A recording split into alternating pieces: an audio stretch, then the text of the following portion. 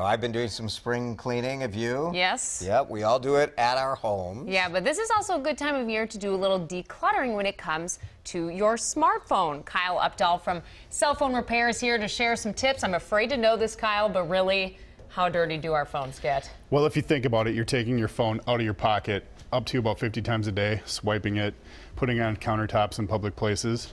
So it can be susceptible to germs, bacteria.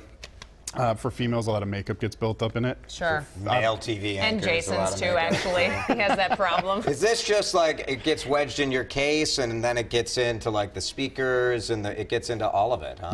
Yep. So what I would recommend, especially this is disgusting now that I take a look at it. A little well, horrified. we can definitely help you out. What I'd recommend though is cleaning the phone. Okay, how do we do that? With an exterior professional screen cleaner.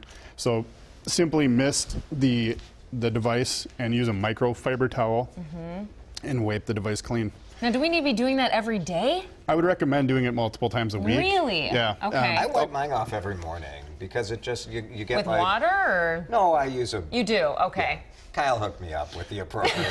I used to use just spit and then just try to shine it right up. Yeah, so don't use Windex, don't use spit. Don't use Windex, No, okay. don't use any household cleaner. Use Eyeglass cleaner, is that all right? That's okay on the glass, but I would Okay. not put it in any of the components. Oh, Okay. sure. Not in Got your it. charging port or your speakers. So clean using it, and what other tips?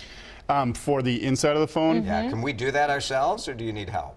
well, professional help would be needed if you don't do certain things. So the 4 things that I would kind of recommend to start would be 1, back it up so you don't lose anything. Sure. Always, you've got cloud services with different service providers or iTunes, put it up there.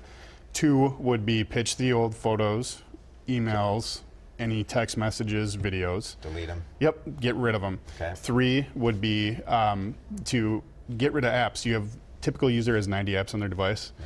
You only use 30 of them, so they're using space. There's location settings, which is the 4th that I would recommend removing or turning off.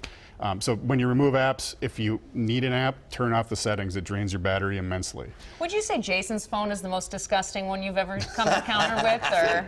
It's top 5. It's up there. It's top 5. It's fair. That's very fair. Yeah, and this does make a difference. I recently went through, I had like 7 pages of apps. Wow. And kind of consolidated it. And you realize you're like, I don't need all this. You're why the average is up. Yeah, I'm the problem. Thanks for that. Once again, as always in these segments, we learn I'm the problem. Very good, Kyle. They are Thank you helpful so tips, much. though. Thank you. Thanks for having me.